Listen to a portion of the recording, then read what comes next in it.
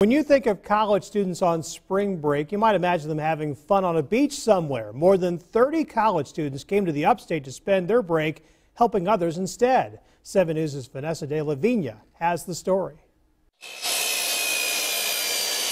This is my favorite week of the whole year, getting to do this. It may not be your typical spring break, but these students from Widener University in Philadelphia wouldn't trade this experience for anything else. I just couldn't think of something that I'd rather do during my spring break than giving back to people. So I've been doing this for 3 years now. Students spent a week working on houses in Liberty, Easley, and Pickens, painting, hammering, and even grouting.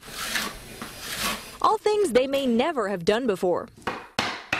By the end of the week, the houses they've worked on are that much closer to becoming homes. I like giving back, well, especially to people who are really deserving of it, and I think that Habitat has a good way of choosing those people who actually are working towards bettering their life. Seeing the impact it has on the community and the homeowners is really an amazing, rewarding experience.